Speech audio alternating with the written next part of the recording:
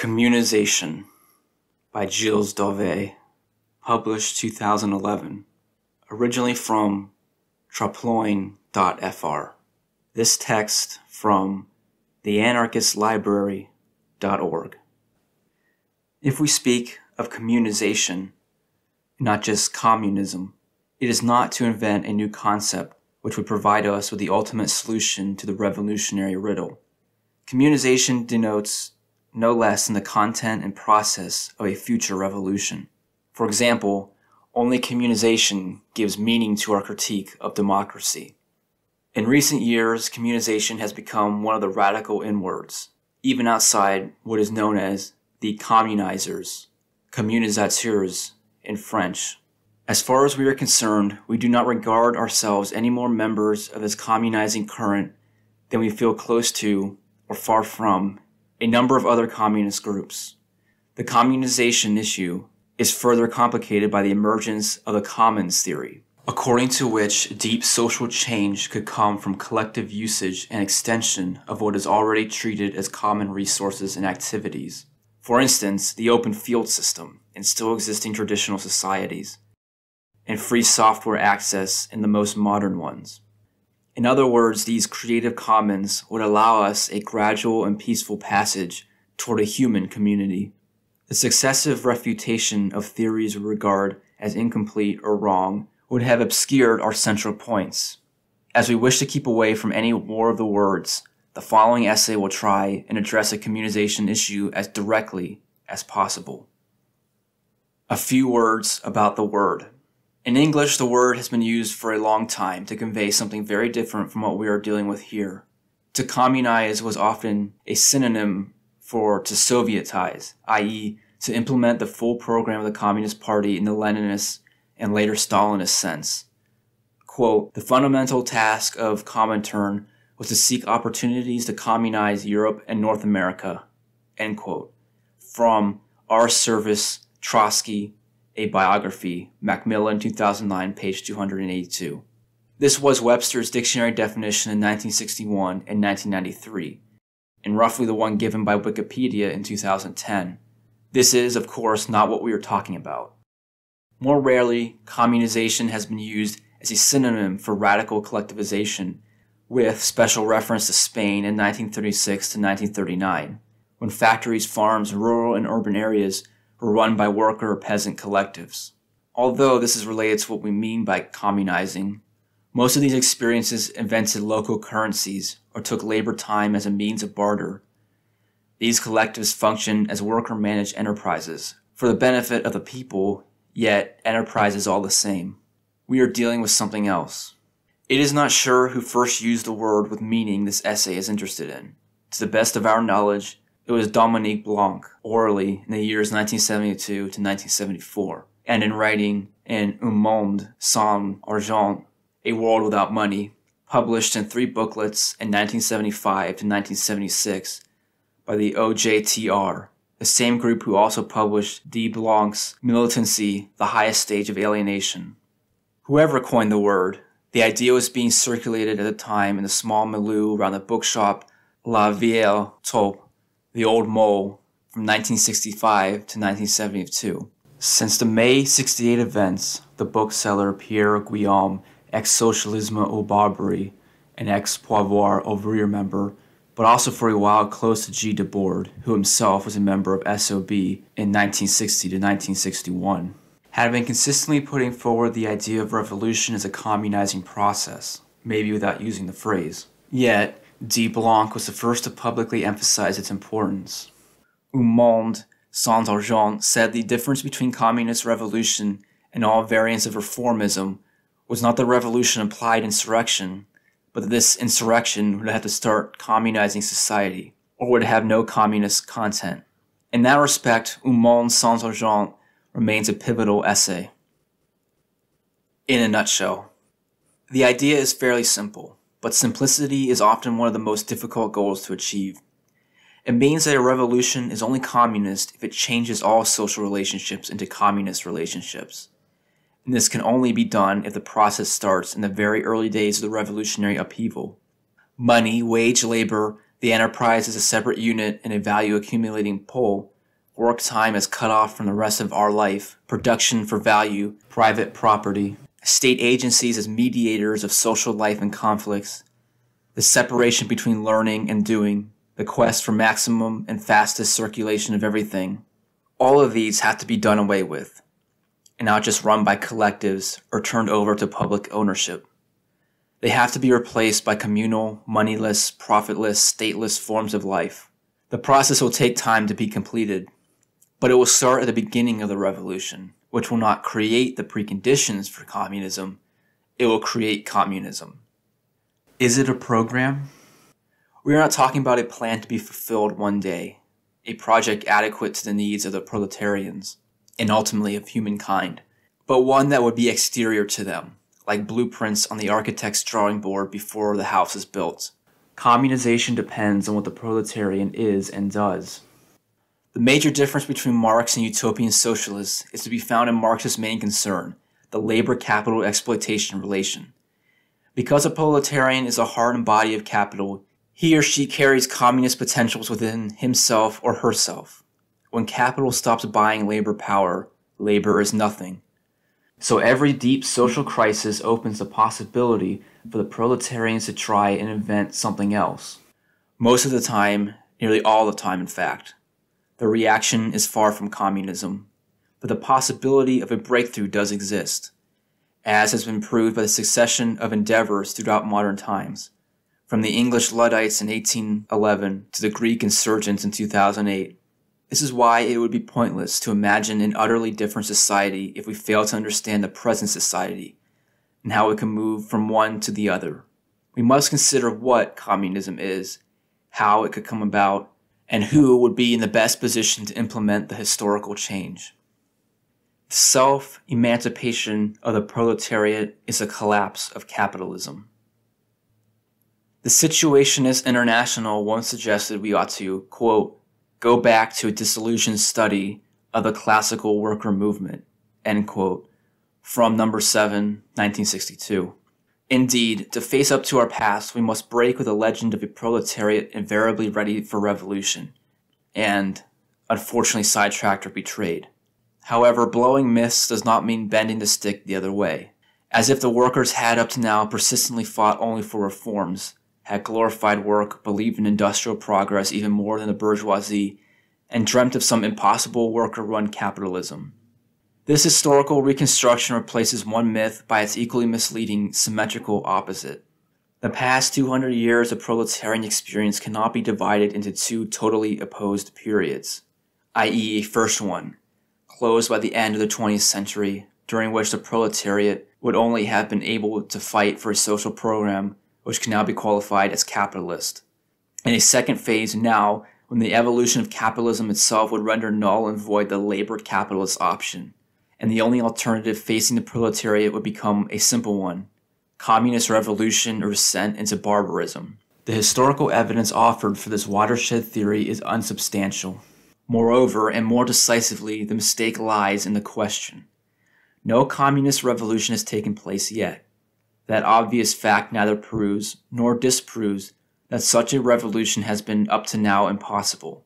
In his analysis of the class struggles in France, 1850, Marx first lays down what he believes to be a general historical principle. Quote, as soon as it has risen up, a class in which the revolutionary interests of society are concentrated finds the content and the material for its revolutionary activity directly in its own situation, foes to be laid low, measures dictated by the needs of the struggle to be taken, the consequences of its own deeds drive it on. It makes no theoretical inquiries into its own task, end quote. Then Marx wonders why, in the democratic revolution of February 1848, quote, the French working class had not attained this level. It was still incapable of accomplishing its own revolution. The development of the industrial proletariat is, in general, conditioned by the development of the industrial bourgeoisie. But in 1848, the industrial bourgeoisie did not rule France. The struggle against capital in its own developed modern form, in its decisive aspect, the struggle of the industrial wage worker against the industrial bourgeoisie, is in France a partial phenomenon. Nothing is more understandable than than that the Paris proletariat sought to secure the advancement of its own interests side by side with those of the bourgeoisie." End quote. Quotation is no proof, and maybe Marx was wrong, but at least let us get his view right. While he regarded full-grown industrial capitalism as a necessary condition for a proletarian revolution, he did not think that the proletarians could and would only fight for reforms for a certain period, until some complete maturity or completeness of capitalism left open one and only one option: revolution. Slicing up history into phases is very useful, except when it becomes a quest for the last phase. In the past, final or mortal crisis theoreticians set out to demonstrate, usually with the help of the reproduction schema of Capital's Volume 2, that a phase was bound to come when capitalism would be structurally unable to reproduce itself. All they actually showed was real fundamental contradictions, but, as Marx wrote, contradiction does not mean impossibility. Now the demonstration moves away from schema and figures and sees the impossible reproduction in the capital-labor relation itself. In short, up to now, communist revolution, or a real attempt to make it, has been out of the question because the domination of capital over society was not complete enough. There is some scope for the worker movement to develop socialist and Stalinist parties, unions, reformist policies. So the working class had to be reformist, and the most it could do was to go for a worker-managed capitalism. Now this would be over. Capital's completely real domination destroys the possibility of anything but a communist endeavor. We ought to be a bit wary of the lure of catastrophe theory. When 1914 broke out, and even more so after 1917, communists said that mankind was entering the epoch of wars and revolutions. Since then, we have seen a lot more wars and revolutions, and no communist revolution. And we are well aware of the traps of the decadence theory. Only a successful communist revolution one day will allow its participants to say, "We've seen capitalism's last days." Until then, the only historical obstacle to the reproduction of the present social system will come from the proletarians themselves. There is no era when revolution is structurally impossible, nor another when revolution becomes structurally possible or necessary. All variations of the ultimate crisis disregard history. They look for a one-way street that could block the avenues branching off to non-communist roads. Yet history is made of crossroads, revolution being one possibility among non-revolutionary options. The schematization of history loses its relevance when it heralds the endpoint of evolution, in this case capitalist evolution, and claims to be a theory to end all theories. In 1934, as a conclusion to his essay on the theory of a collapse of capitalism, and after an in-depth study of the inevitability of major crisis, Anton Pannekoek wrote, quote, "The workers' movement has not to expect a final catastrophe, but many catastrophes, political, like wars, and economic, like the crises which repeatedly break out, sometimes regularly, sometimes irregularly, but which on the whole, the growing size of capitalism, become more and more devastating. And should the present crisis abate, new crises and new struggles will arise. In these struggles, the working class will develop its strength to struggle, will discover its aims, will train itself, will make itself independent, and learn to take into its hands its own destiny, viz. Social production itself. In this process, the destruction of capitalism is achieved. The self-emancipation of the proletariat is the collapse of capitalism." End quote. The concept of communisation is important enough as it is, without using it to fuel another variant of the last phase of capitalism theory. Our problem is not to prove that we have entered an entirely new epoch when the proletariat can only fight for communism. It is to try and define the concrete process of a communist revolution. A novelty? The communist movement predates the modern proletariat that appeared in England at the end of the 18th century. It was active in the days of Spartacus, Thomas Munsell, and Gerard Winstanley. 50 years before Marx, Gracchus Babeuf's plan had little connection with the growth of industry. Because of his separation from the means of production, which was not the case of the serf, the tenant farmer, however poor they were, the proletarian is separated from the means of existence. Such radical dispossession is the condition of his being put to profitable work by capital, but it also entails that from the early days the proletariat is capable of a revolution that would do away with property, classes, and work as an activity separate from the rest of life. The theme of communization is as old as the proletarian struggle when they tried to free themselves. Whenever they were on a social offensive, they implicitly and sometimes explicitly aimed at a human community which involved a lot more than better work conditions or merely replacing the exploitation of man by the exploitation of nature. The logic or intention of the 1871 Paris Communards, the 1936 Spanish insurgents, or the 1969 Turin rebel workers was not to develop the productive forces, nor to manage the same factories without the boss. It is their failure that pushed aside community and solidarity goals, discarded any plan of man-nature reunion, and brought back to the fore what was compatible with the needs and possibilities of capitalism. True, so far, past struggles have tried to launch few communist changes in the real sense of the word, i.e. changes that broke with a core capitalist structure. But this limitation was as imposed from outside as self-imposed.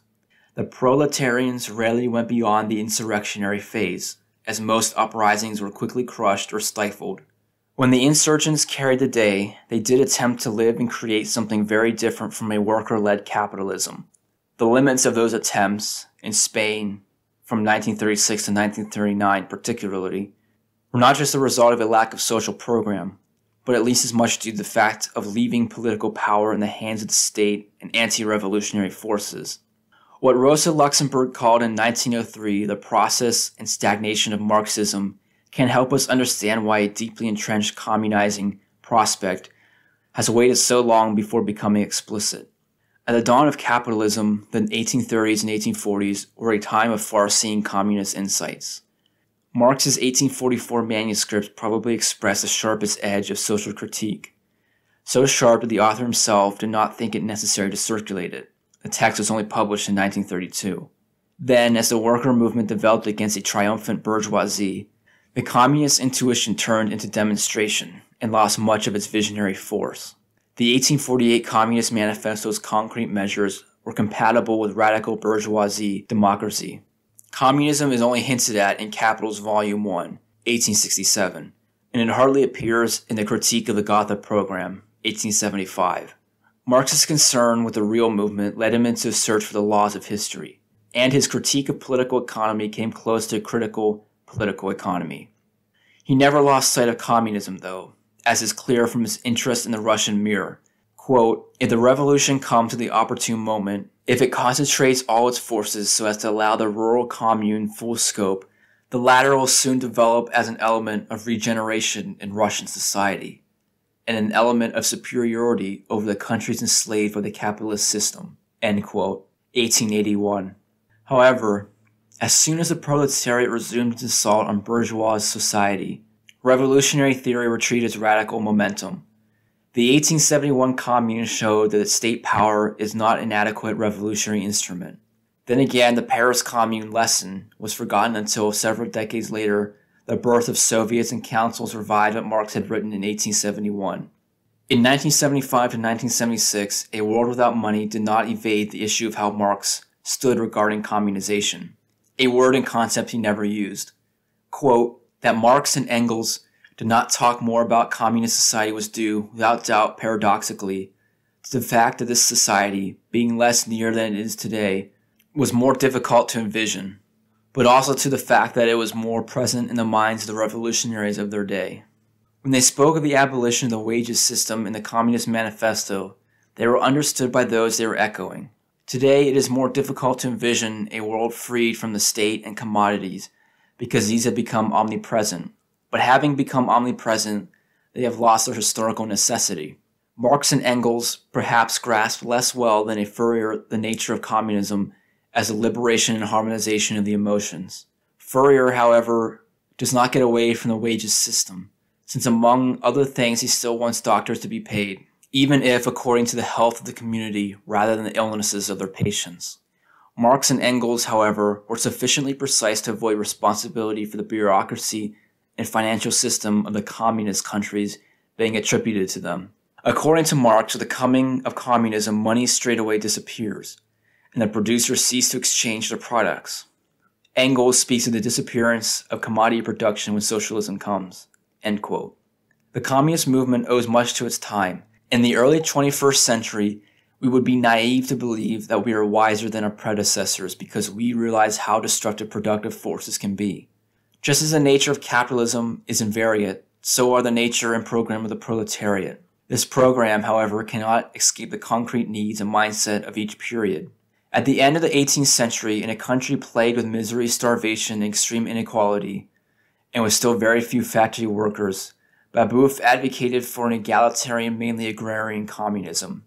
His prime concern was to have everyone fed.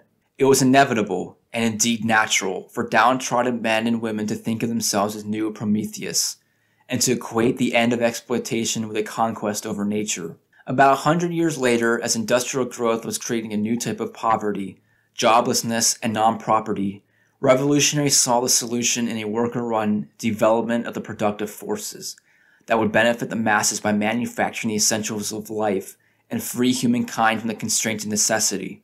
The prime concern was not only to have everyone fed, housed, nursed, but also in a position to enjoy leisure as well as creative activities. As capitalism had developed, quote, the means of social disposable time in order to reduce labor time for the whole society to a diminishing minimum, end quote. Revolution would be able to, quote, to free everyone's time for their own development, end quote, from Marx, Grundrisse, 1857 to 1858. Another century later, ecology is a buzzword. Nobody seriously believes in a factory-induced or a worker-managed paradise. New public orthodoxy declares the industrial dream to be a nightmare. So there is little merit in debunking the techno-cult or advocating renewable energy or green building. The idea of communization as a revolution that creates communism, and not the preconditions of communism, appears more clearly when capitalism rules over everything. Extensively in terms of space, the much talked about globalization, and intensively in terms of its penetration to everyday life and behavior. This helps us grasp revolution as a process that from its very beginning would start to undo what it wants to get rid of, and at the same time from its early days start to create new ways of life, the completion of which would of course last a while. This is the best possible answer to the inevitable question, why talk of communization now? One might wonder why the notion hardly surfaced in Italy from 1969 to 1977, when that country came closer than any other to revolutionary breaking point. Part of the answer is likely to be found in the reality of Italian worker autonomy at the time, in theory as in practice. Operaism emphasized more the revolutionary subject or agent than the content of the revolution, so the content finally got reduced to autonomy itself. That was linked to the limits of operaismo, whose goal was to create or stimulate organization, top-down, party-led, or bottom-up, council-based. This may be the reason why a wealth of practical communist critiques and endeavors resulted in so little synthetic theorization of communization. Apart from such hypotheses, it would be risky to embark on sweeping generalizations purporting to explain the misadventures of theory in a particular country by the ups and downs of class struggle in that country. Unless one enjoys being word drunk, there is little fun in playing the prophet of the past. Transition? We would have nothing to object to the concept of transition if it simply stated the obvious. Communism will not be achieved in a flash. Yet the concept implies a lot more and something totally different.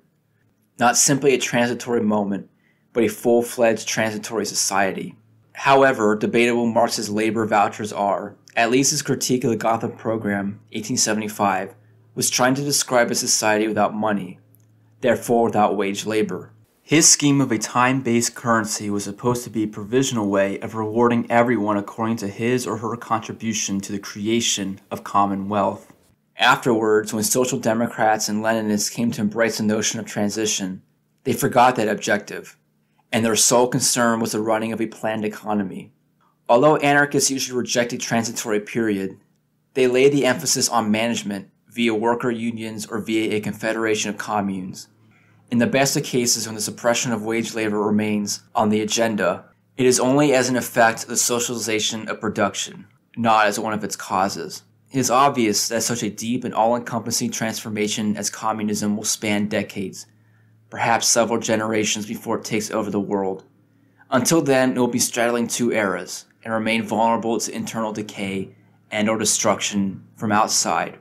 All the more so as various countries and continents will not be developing new relationships at the same pace. Some areas may lag behind for a long time. Others may go through temporary chaos. But the main point is that the communizing process has to start as soon as possible. The closer to day one the transformation begins, and the deeper it goes from the beginning, the greater the likelihood of its success. So there will be a transition in the sense that communism will not be achieved overnight.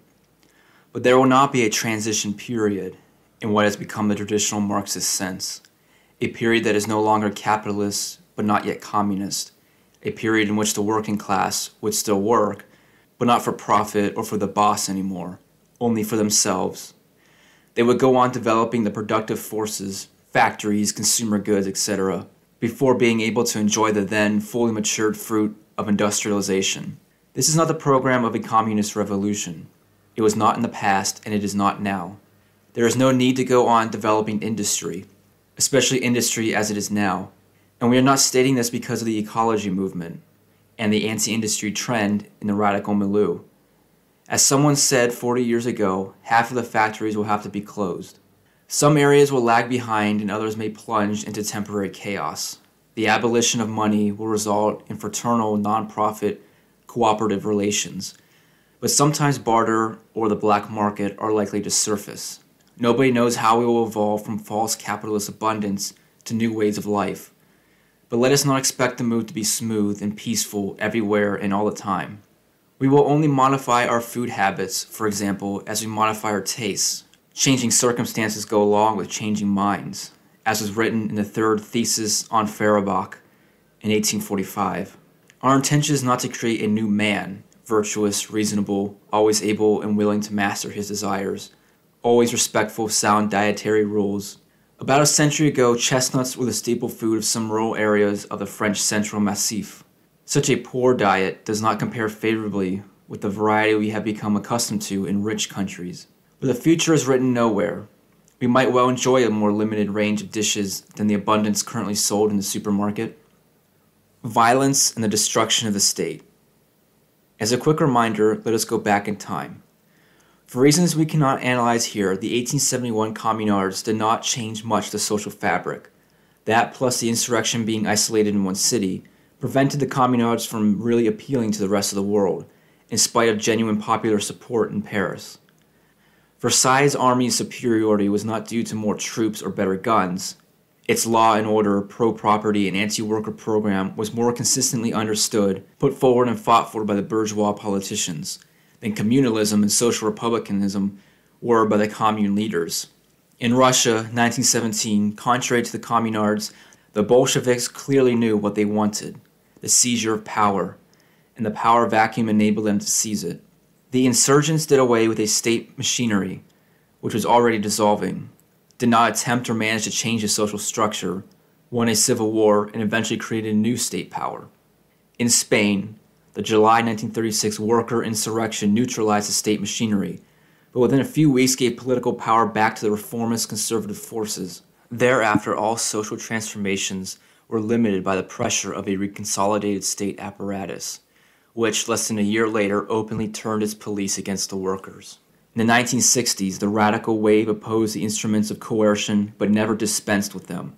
The French general strike made the central political organs powerless, until the passive attitude of most workers enabled the state to recover its role. The power vacuum could not last more than a few weeks and had to be filled again. This brief survey reminds us that if, in the abstract, it is necessary to separate social and political spheres, in real life, the separation does not exist. Our past failures are not social or political. They were both. Bolshevik rule would not have turned into power over the proletarians if they had changed social relationships. And in Spain, after 1936, socializations would not have ended in disaster if the workers had kept the power they had conquered in the streets in July 1936. Communization means that the revolution will not be a succession of phases. First, the dismantling and destruction of state power, then the social change afterwards.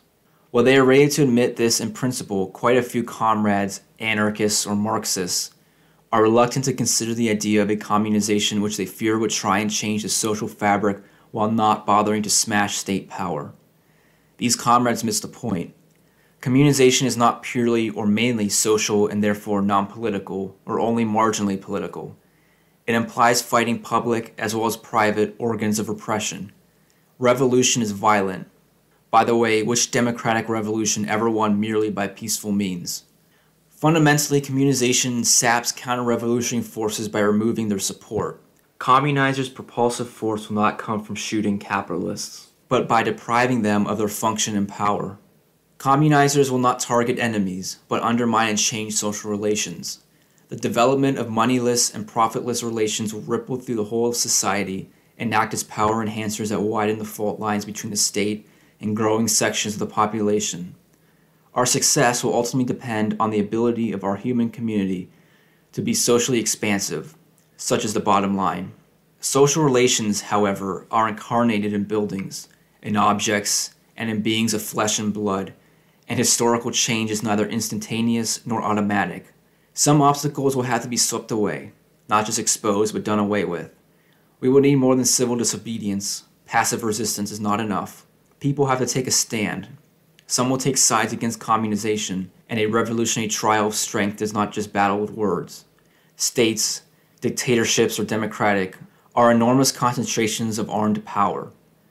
When this armed power is unleashed against us, the greater the insurgents' fighting spirit, the more the balance of forces will shift away from state power, and the less bloodshed there will be. An insurrectionary process does not just consist in occupying buildings, erecting barricades, and firing guns one day, only to forget all about them the next. It implies more than mere spontaneity, an ad hoc, ephemeral getting together. Unless there is some continuity, our movement will skyrocket today and fizzle out tomorrow.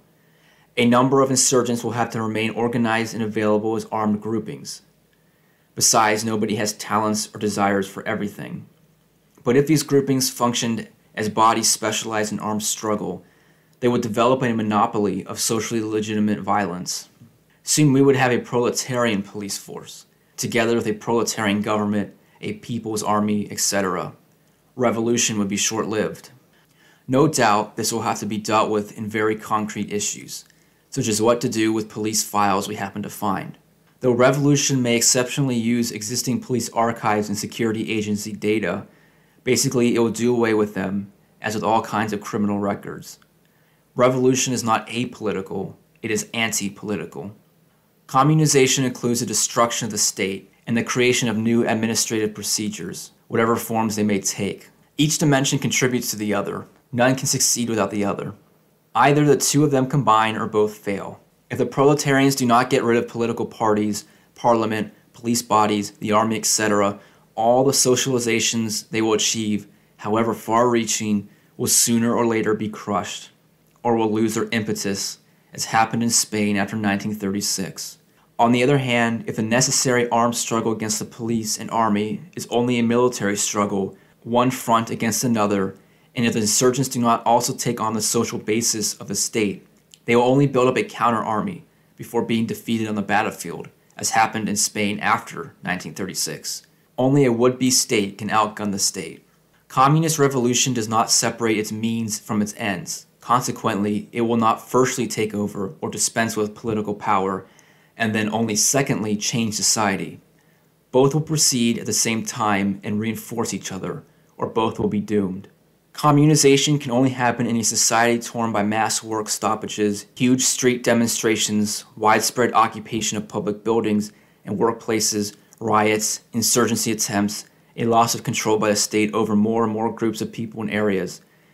In other words, an upheaval powerful enough for social transformation to go deeper than an addition of piecemeal adjustments. Resisting anti-revolutionary armed bodies involves our ability to demoralize and neutralize them, and to fight back when they attack. As the momentum of communization grows, it pushes its advantages, raises the stakes, and resorts less and less to violence, but only a rose-tinted view can believe in bloodless major historical change. At the Caracas World Social Forum in 2006, John Holloway declared, quote, "The problem is not to abolish capitalism, but to stop creating it," end quote. This is indeed an aspect of communization, equally well summed up by one of the characters in Ursula Le Guin's fiction The Dispossessed, 1974. Our purpose is not so much to make as to be the revolution. Quite. But J. Holloway's theory of changing the world without taking power empties that process of any reality by denying its antagonism to the state. Like Holloway, we don't want to take power, but unlike him and his many followers, we know that state power will not wither away under the mere pressure of a million local collectives. It will never die a natural death. On the contrary, it is in its nature to mobilize all available resources to defend the existing order. Communisation will not leave state power aside. It will have to destroy it. The Chartist's motto, peacefully, if we may, forcibly, if we must, is right only insofar as we understand that we will be forced to act forcibly. In revolutionary times, social violence and social inventiveness are inseparable. The capacity of the proletarians to control their own violence will depend on the ability of this violence to be as creative as destructive. For the destruction of the state, we want to destroy power, not take it. To be more than an empty phrase, negative acts must also be positive, but not creative of a new police, army, parliament, etc. Creative of new deliberative and administrative bodies, directly dependent on social relationships. Who? Quote, "The proletarian movement is the independent movement of the immense majority in the interests of that vast majority." End quote, from the Communist Manifesto. Both phrases are crucial, independent movement and immense majority. That being said, it does not follow that nearly everyone is a proletarian, nor that every proletarian can play the same part in the communizing process. Some are more apt than others to initiate the change, which does not mean that they would be the leaders of the revolution. On the contrary, they would succeed only insofar as they would gradually lose their specificity. Here we bump into the inevitable contradiction the whole argument hinges around, but it is not an insurmountable contradiction. We do not live in a society where just about everybody is exploited and has the same basic interest in an overall change. Therefore, the same desire and ability to implement what would be a rather peaceful process, as nearly everyone would join in. Only 3 to 5% would object, Castoriadis assured us, but no doubt they would soon see the light. We live neither in a post-industrial society, nor in a post-class society, nor therefore in a post-working class society. If work had become inessential, one might wonder why companies would have bothered in the last 20 years to turn hundreds of millions of earthlings into assembly line workers, crane operators, or computer clerks. Work is still central to our societies, and those in the world of work, currently employed or not, will have better social leverage power at least in the early days or weeks of communization. The contradiction can be solved because, unlike the bourgeoisie striving for political power in 1688, the glorious revolution that gave birth to what was to become English parliamentary democracy, or in 1789, labor is no ruling class and has no possibility of becoming one, now or then. General strike, mass disorder, and rioting break the normal flow of social reproduction. This suspension of automatisms and beliefs forces proletarians to invent something new that implies subjectivity and freedom. Options have to be decided on. Everyone has to find his or her place, not as an isolated individual anymore, but in interactions that are productive of a collective reality. When only railway workers go on strike, they are unlikely to look beyond their own condition. They simply do not have to. In a communization situation, the extension of work stoppages opens the possibility for railway personnel to move on to a different range of activities, decided upon and organized by themselves and by others. For instance, instead of staying idle, running trains, free of course, to transport strikers or demonstrators from one town to another. It also means starting to think and act differently about the railway system, no longer believing in feats of engineering for progress' sake, and no longer sticking to the view that high-speed trains are super because they're fast. What to do with high-speed trains and with buses cannot be the sole decision of train engineers and bus drivers, yet for a while the individual who used to be at the wheel will be more expert at handling and repairing them. His or her role will be specific and provisional. The success of communization depends on the fading away of former sociological distinctions and hierarchies. Breaching professional distances will go together with dismantling mental blocks regarding personal competence and aspiration. The process will be more complex than we expect and more unpredictable. The experience of any large social movement, Germany 1918, Spain 1936, France 1968, Argentina 2001 to name a few, shows how volatile the unprecedented can be when the situation slips out of control and creates both deadlocks and breakthroughs. One thing leads to another point of departure for further development. That particular example prompts the question of the fading of the difference between public and private transport, which in turn brings back the vital issue of where and how we live, since today's means of locomotion are conditioned by the urban segmentation of specific areas reserved for administration, habitation, work, recreation, etc. Revolution of daily life. The trouble with philosophers, Polish novelist Witold Gombrowicz once suggested, is that they do not care about trousers or telephones. That remark hardly applied to Nietzsche, who was no revolutionary but refused to, quote, to treat as frivolous all the things about life that deserve to be taken very seriously: nutrition, residence, spiritual diet, treatment of the sick, cleanliness, weather, end quote. Ecce Homo, 1888. It is everyday life indeed we will change: cooking, eating, traveling, meeting people, staying on our own, reading, doing nothing, having and bringing up children, debating over our present and future, providing we give daily life its fullest meaning. Sadly, since the phrase became fashionable in 1968, everyday life has been usually limited to the out-of-work time-space, as if people gave up hope of altering the economy and wage labor, and were contented with altering acts and doings of a lesser kind: feelings, body, family, sex, couple, food, leisure, culture, friendship, etc. On the contrary, communisation will treat the minor facts of existence for what they are: a reflection and a manifestation of big facts: money, wage labor, companies as separate units and value accumulation centers, work time cut off from the rest of our time, profit-oriented production, obsolescence-induced consumption, agencies acting as mediators in social life and conflicts, speeded up maximum circulation of everything and everyone. Each of these moments, acts, and places has to be transformed into cooperative, moneyless, profitless, and non-status relationships, and not just managed by collective or converted into public ownership. The capital-labor relation structures and reproduces society, and the abolition of this relation is the prime condition of the rest. But we would be foolish to wait for the complete disappearance of the company system, of money and the profit motive, before starting to change schooling and housing. Acting locally will contribute to the whole change. For instance, communizing also implies transforming our personal relation to technique and our addiction to mediation and mediators. A future society where people would feel a constant need for psychologists, therapists, and healers would merely prove its failure at building a human community.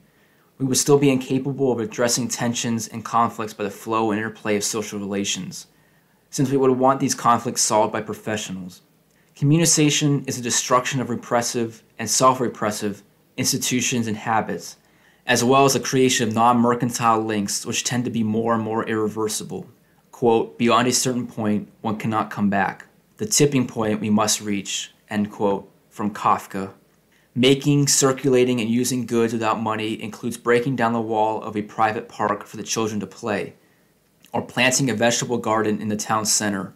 It also implies doing away with a split between the asphalt jungle cityscape and a natural world which is now turned into show and leisure places, where the mild hardships of a 10-day desert trek makes up for the aggravating compulsory Saturday drive to a crowded supermarket. It means practicing in a social relation what is now to be private and paid for. Communism is an anthropological revolution, in the sense that it deals with what Marcel Mauss analyzed in The Gift, 1923. A renewed ability to give, receive, and reciprocate. It means no longer treating our next-door neighbor as a stranger, but also no longer regarding the tree down the road as a piece of scenery taken care of by the council workers. Communization is a production of a different relation to others and with oneself, where solidarity is not born out of moral duty exterior to us, rather out of practical acts and interrelations. Among other things, communization will be the withering away of systemic distinction between learning and doing. We are not saying that ignorance is bliss, or that a few weeks of thorough self-teaching are enough for anyone to be able to translate Arabic into English, or to play the harpsichord. Though learning can be fun, it often involves long, hard work. What communism will do away with is the locking up of youth in classrooms for years, now 15 to 20 years in so-called advanced societies. Actually, modern school is fully aware of the shortcomings of such an absurdity and tries to bridge the gap by multiplying out-of-school activities and work experience schemes. These remedies have little effect. The rift between school and the rest of society depends on another separation, which goes deeper and is structural to capitalism. The separation between work, i.e. paid and productive labor, and what happens outside the workplace is treated as non-work, housework, bringing up children, leisure, etc., which are unpaid. Only superseding work as a separate time-space will transform the whole learning process. Here again, and in contrast to most utopias as well as to modern totalitarian regimes, communization does not pretend to promote a brave new world, full of new men or women, each equal in talents and achievements to his or her fellow beings, able to master all fields of knowledge from Renaissance paintings to astrophysics, and whose own desires would always finally merge in harmonious concord with the desires of other equally amiable fellow beings. Distant futures and here and now. Few people today would agree with what Victor Sergey, then a Bolshevik living in Moscow, wrote in 1921, quote, "Every revolution sacrifices the present to the future," end quote. While it is essential to understand how communization will do the opposite of what Sergey believed, this understanding does not give us the whole picture. One of the strong points of the 1960s and 1970s, or at least one of the best remembered, was the rejection of a revolution that would postpone its completion to an always receding future. In the following years, as the radical wave gradually ebbed, the emphasis on the here and now remained, albeit deprived of subversive content and purpose, and was reduced to an array of piecemeal changes in our daily life. When they are as well powerful as they have become, money and wage labor are compatible with, and sometimes feed on, inoffensive doses of relative freedom. Anyone can now claim that a certain degree of self-management of his neighborhood, his body, his parenthood, his sexuality, his food, his habitat, or his leisure time contributes to a genuine transformation in society. More genuine, in fact, than the old-fashioned social revolution of yesteryear. Indeed, daily life reformers claim to work for overall change by multiplication of local changes. They argue that step by step, people's empowerment is taking over more and more social areas, until finally bourgeois rule is made redundant, and the state rendered powerless. The ex-situationist Raoul Vaneigem perfectly encapsulated the vision in a few words, also the title of a book of his in 2010, quote, "The state is nothing anymore. Let's be everything," end quote. In the aftermath of '68, against Stalinism and Maoist or Trotskyist party building, radical thought had to combat the reduction of revolution to a seizure of political power, and the postponement of the effective change to later days that never came. 30 years later, Stalinism is gone. Party building is passé, and it is increasingly difficult to differentiate ex-trots from current far leftists. While it pushes dozens of millions in or out of work, today's all-encompassing capitalism wears more often a hedonistic than a puritanical mask. It turns Victor Sergey's formula upside down. Quote, "Do not sacrifice the present, live and communicate here and now," end quote.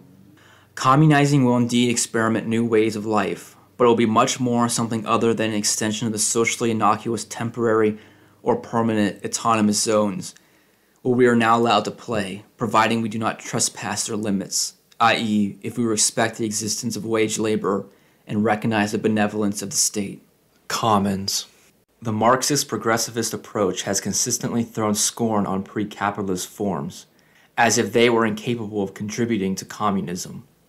Only industrialization was supposed to pave the way for proletarian revolution. In the past, and still in many aspects of the present, quite a few things and activities were owned by no one, and enjoyed by many. Community-defined rules imposed bounds on private property. Plow-sharing, unfenced fields, and common pasture land used to be frequent in rural life. Village public meetings and collective decisions were not unusual, mostly on minor topics, sometimes on important matters. While they provide us with valuable insights into what a possible future world would look like, and indeed often contribute to its coming, these habits and practices are unable to achieve this coming by themselves. A century ago, the Russian Mir had neither the strength nor the intention of revolutionizing society. Rural cooperation depended on a social system and a political order that was beyond the grasp of the village autonomy. Nowadays, millions of co-ops meet their match when they attempt to play multinationals, unless they turn to big business themselves. Our critique of progressivism does not mean supporting tradition against modernity.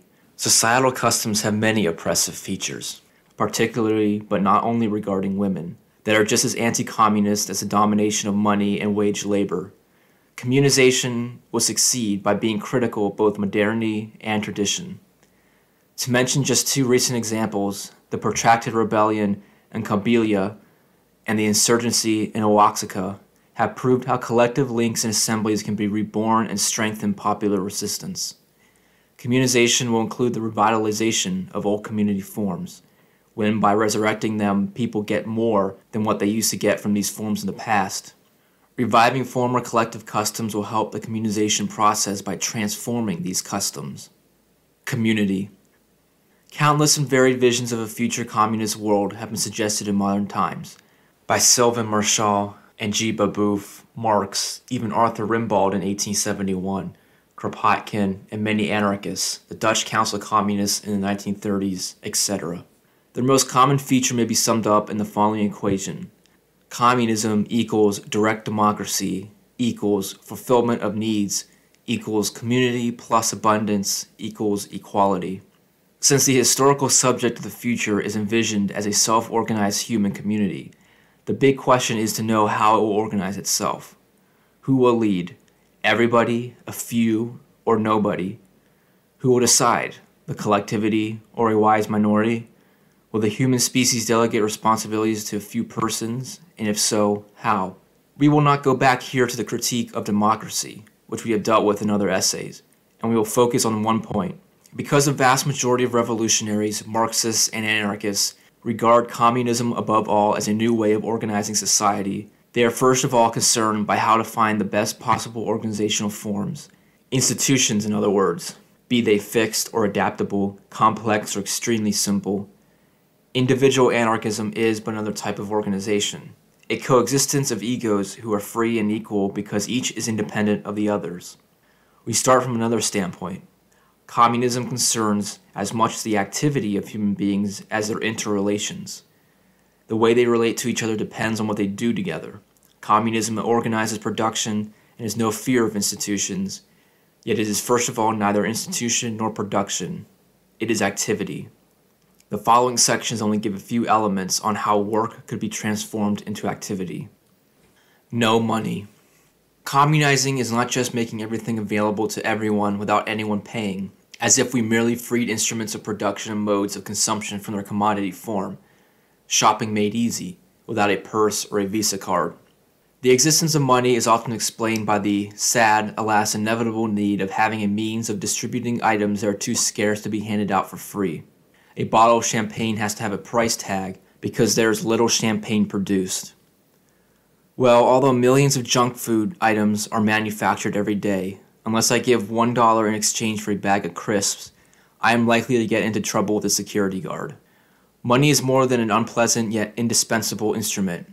It materializes the way activities relate to one another, and human beings to one another. We keep measuring objects, comparing and exchanging them according to the average labor time, really or supposedly, necessary to make them, which logically leads to assessing acts and people in the same way.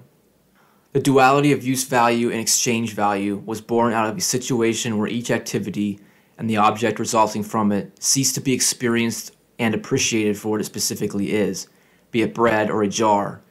From then on, that loaf of bread and that jar existed above all through their ability to be exchanged for each other, and were treated on the basis of what they had in common. In spite of their different concrete natures and uses, both they were comparable results of the same practice, labor in general or abstract labor, liable to be reduced to a universal and quantifiable element, the average human effort necessary to produce that bread in that jar. Activity was turned into work. Money is crystallized labor. It gives a material form to a common substance. Up to our time included, nearly all societies have found only work as a means to organize their life in common, and money connects what is separated by the division of labor. A few millennia after abstract labor was born, capitalism has extended worldwide the condition of the proletarian, i.e. of the utterly dispossessed, who can only live by selling his or her labor power on a free market. As a proletarian is a commodity upon which the whole commodity system depends, he or she has in himself or herself the possibility of subverting this system. A proletarian revolution can create a new type of social interaction where beings and things will not need to be compared and quantified in order to be produced and circulated. Money and commodity will no longer be the highway to universality. Therefore, communisation will not abolish exchange value while keeping use value, because one complements the other. In quite a few past uprisings, in the Paris Commune or in October 1917, permanent armed fighters were paid as soldiers of the revolution, which is what they were. From the early hours and days of a future communist revolution, the participants will neither need, use, nor receive money to fight or to feed themselves, because goods will not be reduced to a quantum of something comparable to another quantum. Circulation will be based on the fact that each action and person is specific and does not need to be measured to another in order to exist. Superficial critics of capitalism denounce finance and praise what is known as a real economy. But today, a car or a bag of flour only have some use because they are treated and acted upon according to their cost in money terms, i.e., ultimately to the labor time incorporated in them. Nothing now seriously exists apart from its cost.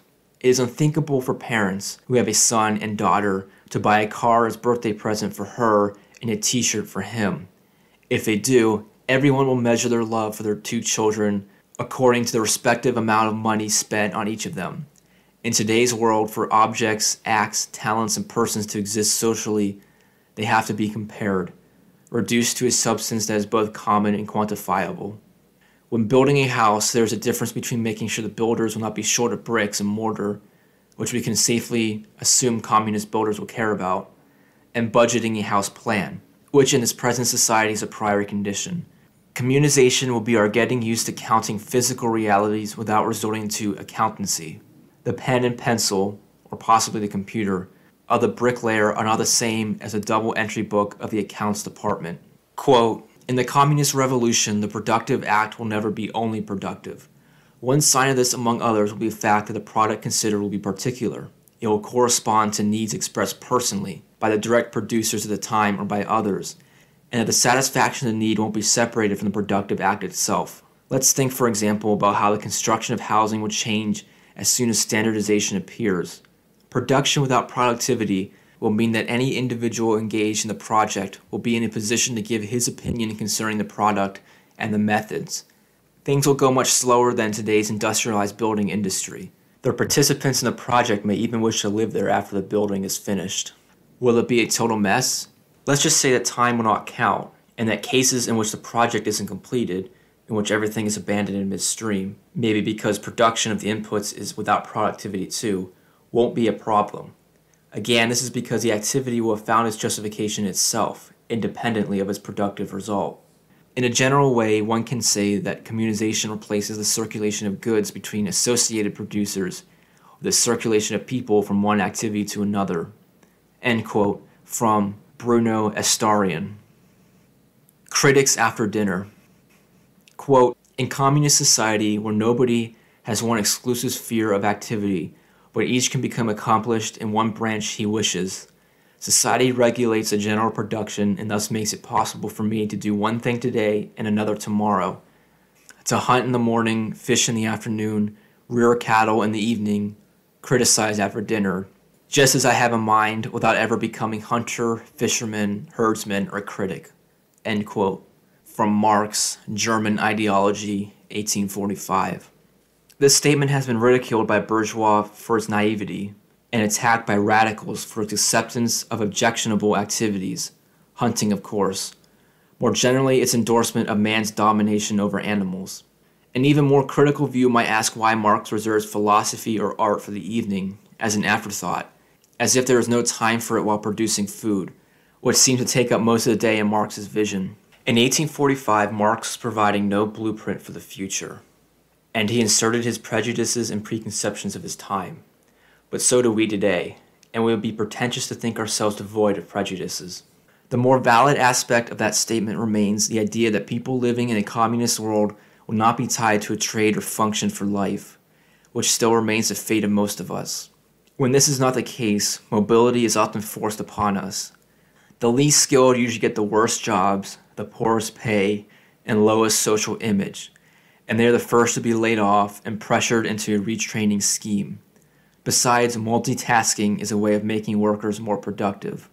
As long as work exists as such, that is, as a time-space reserved for production and earning money, a hierarchy of skills will remain. Only the opening up of productive acts to the rest of life will change the situation. Among other things, this implies the end of the present workplace as a specific distinct place, where only those involved in it are allowed in. Scarcity versus abundance, Prometheus Unbound. For many a communist, once again most Marxists and quite a few anarchists, the original cause of the exploitation of man by man was the emergence of a surplus of production in societies still plagued by scarcity. The tenets of the argument could be summarized as follows. For thousands of years, a minority was able to make the majority work for the benefit of a privileged few who kept most of the surplus for themselves. Fortunately, despite its past and present horrors, capitalism is now bringing about an unheard of and ever-growing wealth. Thereby, the age-old need and desire to exploit and dominate loses its former objective cause. The poverty of the masses is no longer the condition for education, leisure, and art to be enjoyed only by economic, political, and cultural elites. It is therefore logical that the goal, shared by most variants of the worker movement, should be to create a society of abundance. Against capitalism, which forces us to work without fulfilling our needs, and distributes its products in most unequal fashion, revolution must organize a mass production of useful goods beneficial to all, and it can, thanks to the celebrated development of the productive forces.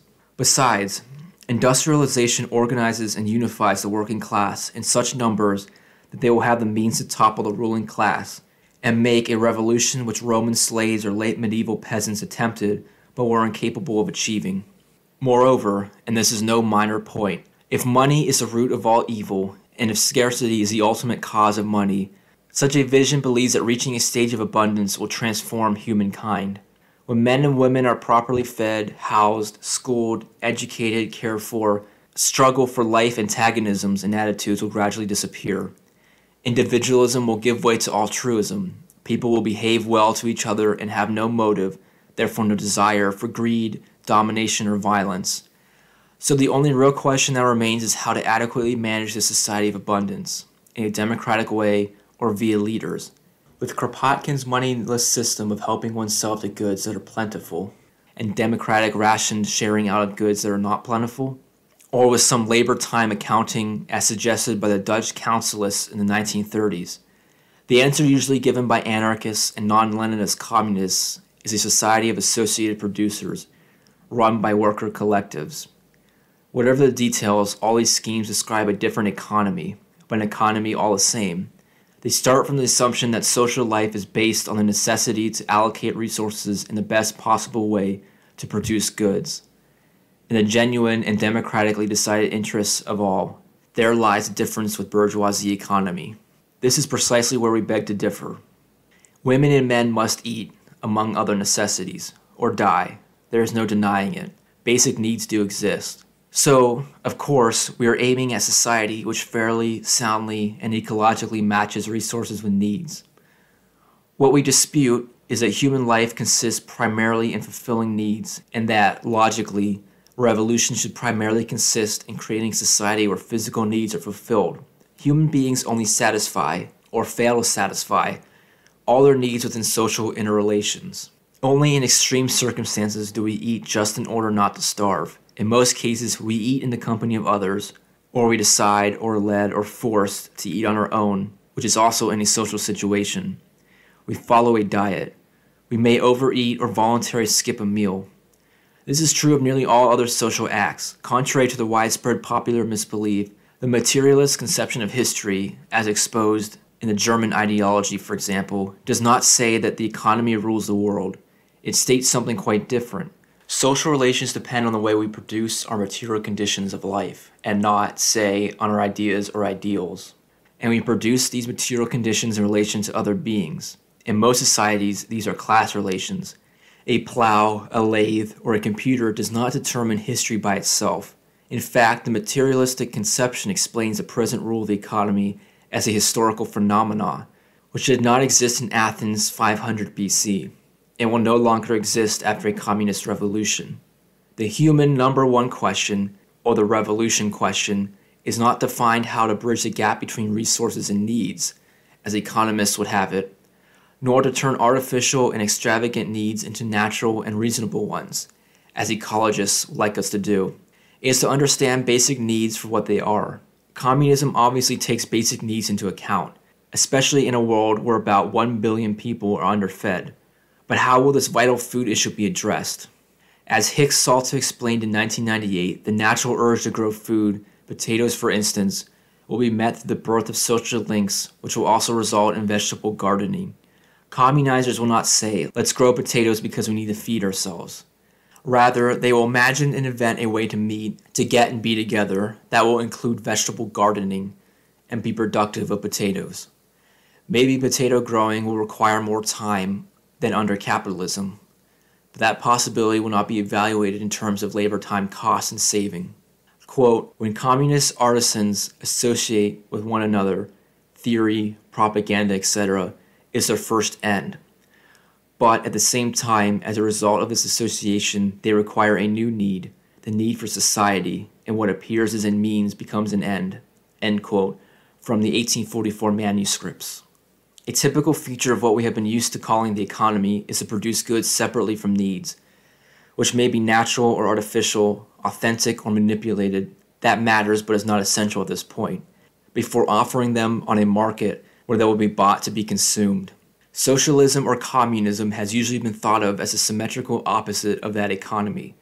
It would start from people's needs, real ones this time, and collectively decided upon, to produce accordingly and distribute fairly.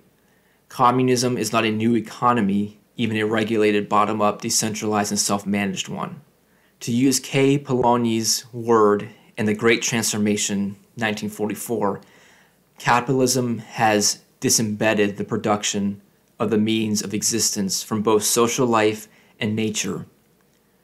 No Marxist, and certainly not a communist, Polanyi was not opposed to the existence of a market, but he analyzed the institution of the economic process as a distinct system with its own laws of motion. The Great Transformation, written in the aftermath of the Great Depression, coincided with the capitalist effort to regulate market forces. In the last decades, there has been a renewed interest in Polanyi's emphasis on embeddedness. Many reformers would like the economy to be brought under social control in order to create a sustainable relationship with nature. Unfortunately, as the liberals are right to point out, we cannot have the advantages of capitalism without its defects. Its regulation is a momentary step before going into overdrive. To do away with capitalist illimitation, we must go beyond the market itself and the economy as such, i.e. beyond capital and wage labor. As we wrote in the section on the revolution of daily life, communisation will be tantamount to an anthropological change, with the re-embedding of organic links that were severed when the economy came to dominate both society and nature. Equality. There would be no communist movement without our spontaneous indignation when we witness a Rolls-Royce driving by slums.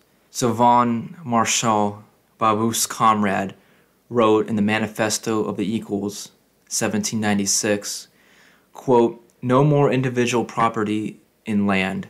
The land belongs to no one. We demand, we want, the common enjoyment of the fruits of the land. The fruits belong to all. We declare that we can no longer put up with the fact that the great majority work and sweat for the smallest of minorities. Long enough, and for too long, less than 1 million individuals have disposed of that which belongs to 20 million of their like, their equals. End quote. S. Marshall's statement was asserting the existence of a human species whose members are similar and should have a fair share of available resources.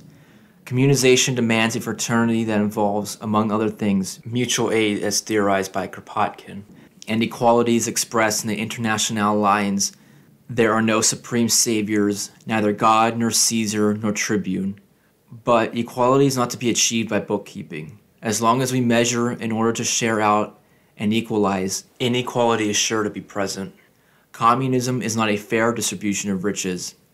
Even if, particularly at the beginning and under the pressure of circumstances, our priority may sometimes be to share goods and resources in the most equitable way, which, whether we like it or not, amounts to some form of rationing.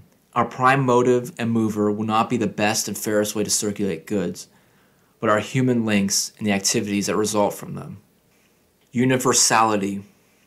Where do capitalism's powerful drive and resilience come from?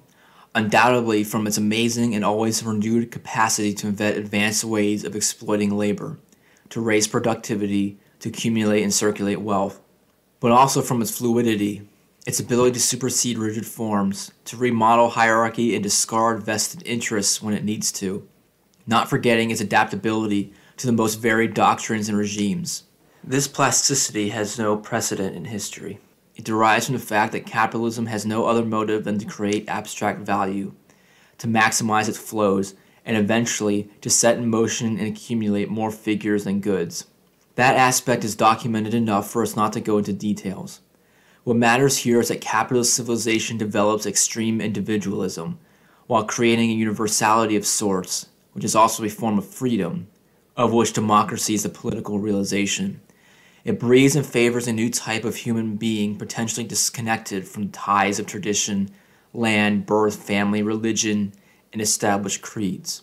In the 21st century, the modern Londoner eats a banana grown in the West Indies, where she was holidaying last week, watches an Argentinian film, chats up an Australian woman on the internet, rents a Korean car, and from her living room accesses any classical or outrageously avant-garde work of art as well as all schools of thought. Capitalism is selling her no less than an infinity of possibilities. Fool's gold, we might object, because it is made of passivity and spectacle in the situationist sense, instead of truly lived-in experience.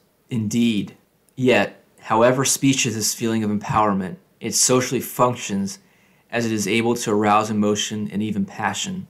We would be wrong to assume that a period when communization is possible and attempted would automatically and quickly eliminate the appeal of false riches, material or spiritual.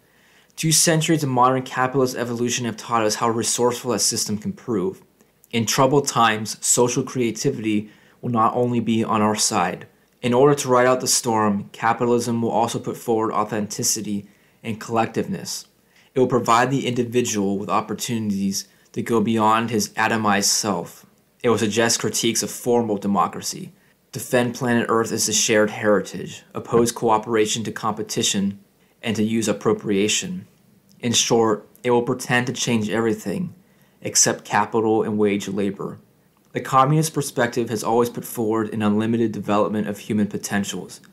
Materially speaking, everyone should be able to enjoy all the fruits of the world, but also in the behavioral field, in order to promote, harmonize, and fulfill talents and desires.